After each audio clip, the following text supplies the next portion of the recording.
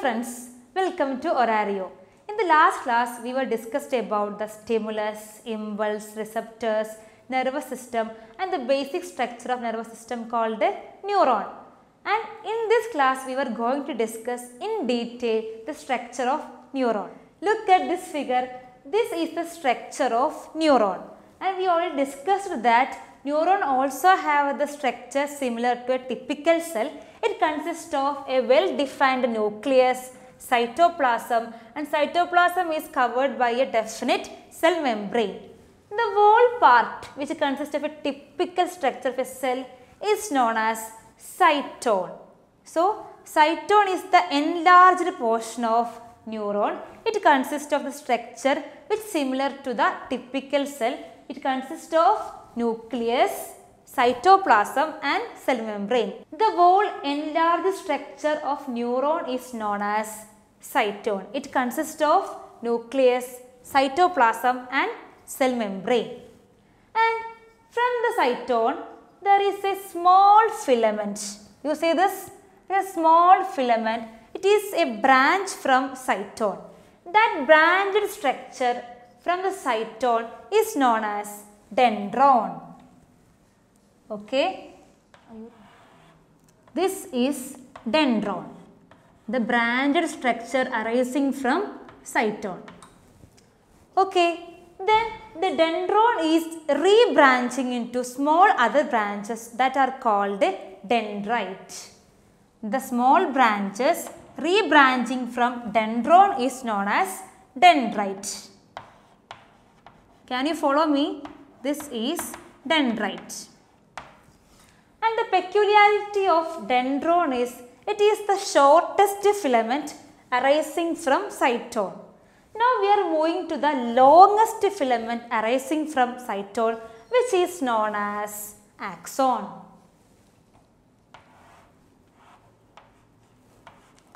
The longest filament arising from cytone is known as axon. And the dendron is branched into dendrite. Likewise, the axon is branching into small branch like structure called axonite. So, this is axonite, the branching of axons. Now, look at the tip of the axonite. There is a knob-like structure. The axonite will end at the knob-like structure which is called synaptic knob.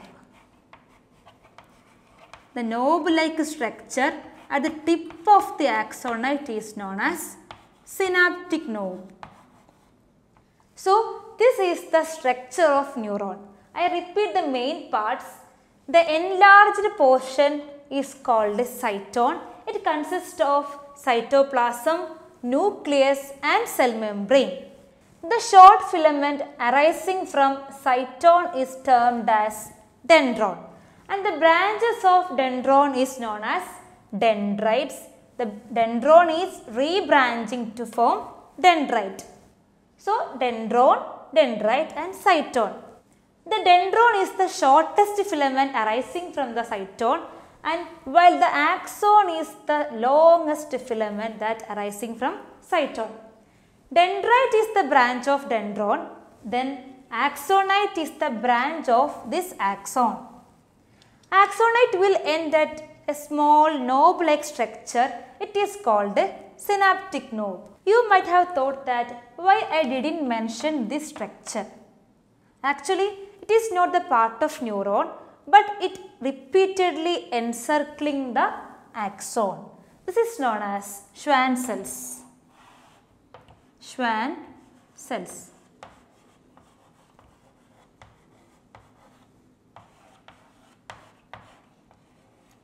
So, this is the structure of neuron. I hope that you understood the structure of neuron very well. So, we discussed the main parts of neuron.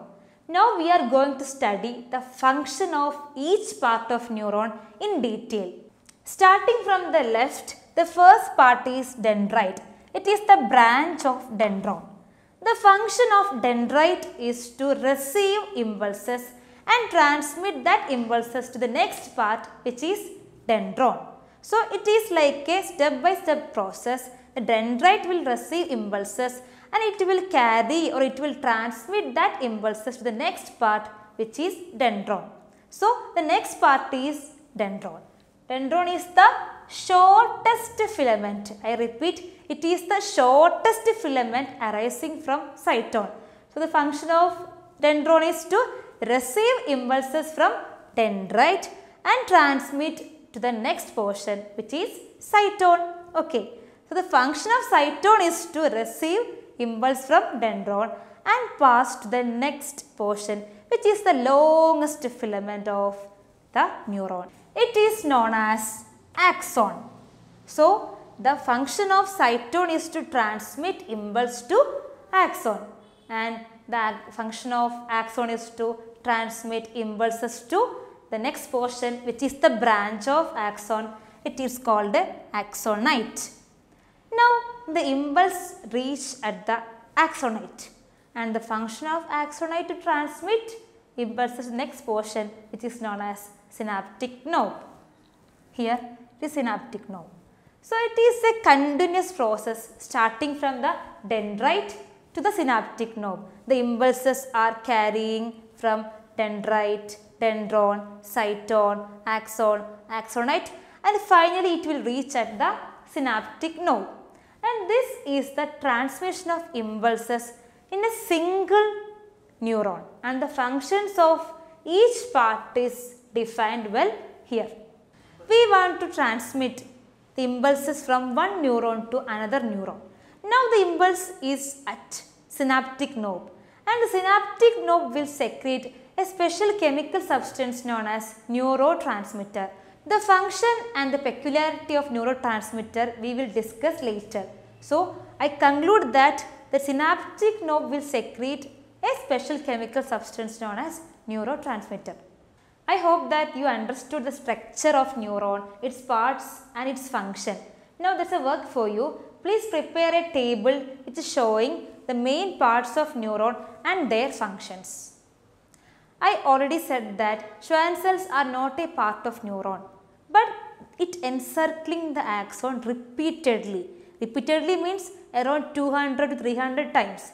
Then we want to study in depth the function of Schwann cells. Here we just mentioned the Schwann cells. In the coming class, we will discuss more about Schwann cells. Thank you.